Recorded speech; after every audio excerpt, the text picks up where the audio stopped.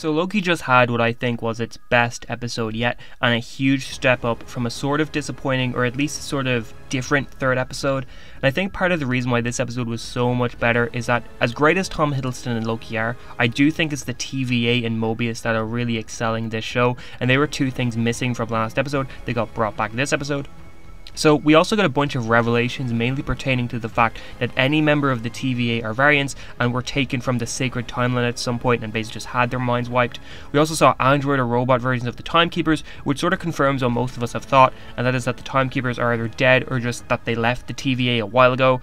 Did not yet confirm if Kang's involved in all of that, so it'll be interesting to see if the final two episodes kind of bring in Kang or mention Kang at all, or if that's something they're just going to not touch until Ant-Man 3. But surprisingly enough, this episode actually had Lady Sif's first MCU appearance since Agents of S.H.I.E.L.D. Season 2, and I think she's confirmed for Thor Love and Thunder as well, but it's pretty great that she's being brought back into the fold, because it did feel like she kind of disappeared from Marvel for a while.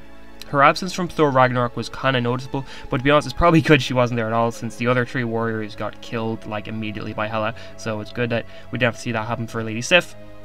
But the whole scene between Loki and Sif in general was pretty great. I think it's an interesting memory to give to Loki, and I've seen a lot of people say that this was Mobius's way of kind of helping Loki, like instead of throwing him in an incredibly distressing memory like dying to Thanos, seeing his father die, falling off the Rainbow Bridge, whatever, he was given a pretty basic memory where he played a prank on Sif and got pretty much a slap on the wrist for it.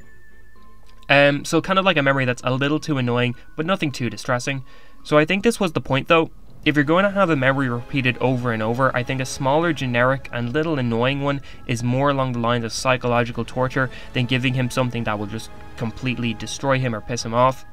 It reminds me of Daryl Dixon kind of in The Walking Dead Season 7, because he's captured by Negan and locked up, and they play the same obnoxious song over and over and over again to kind of annoy him and just drive him crazy. And it's the kind of thing that as a once-off it's pretty annoying, but when you repeat it over and over it becomes so much worse. So I think psychological torture is what this is, and it could end up being 10 times worse on Loki than physical, and having to repeat his death over and over is something that I would personally think is the equivalent of physical torture. So basically, I kind of went off on a tangent there. What I'm trying to say is I don't think this was Mobius trying to help Loki. I think this was 100% a purposeful, chosen memory by the TVA in general, and it was meant to be that memory. It was meant to do what it did. But in terms of the ending with Loki seemingly dying and then coming back, I'm not certain on what the hell that means, but my guess is one of two things. Either pruning doesn't kill you and instead transfers you to a separate dimension or reality that's made up of all the variants of yourself that have been pruned over the centuries. So like for example, for Loki, he was transferred to a dimension of other Loki variants, so the only people who kind of populate that dimension could be Loki variants. It's kind of weird that his dimension looks like a destroyed New York though, because you can see the Avengers Tower in the background, and also you could see that in the trailer. But honestly, I do hope that this is what happened, because this would mean that Mobius is still alive, that once he got pruned he was just transferred to another dimension full up of Mobius variants. Now the other theory I have is that just because Loki is a demigod, that means he's too powerful to be killed by pruning, so the pruning simply just transfers him to a different timeline or dimension, whereas pruning would easily kill a regular human like Mobius. There's also, it could just be that like everyone is transferred to one timeline or one reality, and so like everyone's in the one timeline now, or the one pruned reality or whatever. But I hope that it's the one where, you know, everyone's kind of sent to a reality made for them as variants or whatever. But Sylvie ended up being a really cool character this time around. She felt like a different character last time. This was the episode where I could see the Loki variant part of her kind of peeking out. And at the end of the episode, when she threw the sword or whatever, I actually thought that that felt very Loki-like, when she threw the sword at the Timekeepers, which she thought was the real Timekeepers. So I thought that was just such a Loki thing to do. It was also really interesting to see her origin and see how she got captured by the TVA on Asgard, but we still don't exactly know how the timeline split happened or what caused her to be created, and this seems like something important or something they're deliberately hiding, since it got brought up twice this episode with no actual concrete answers on it. I also want to shout out their use of technology really quick, because the part where Mobius stole the pad from Ravonna, I think her name is, and then used it, I love how they added this retro 80s look to something that is supposed to be more advanced than anything we have today.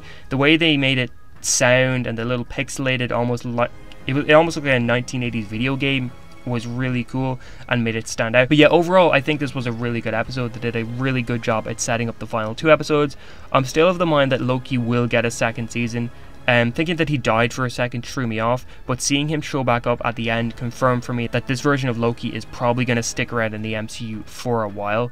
I could see the TVA falling down at the end of the season and possibly opening the door for the multiverse to go mad and things like Doctor Strange 2 and maybe Spider-Man 3. I know people are kind of assuming 100% that people like Tobey Maguire and Andrew Garfield are going to be in Spider-Man 3.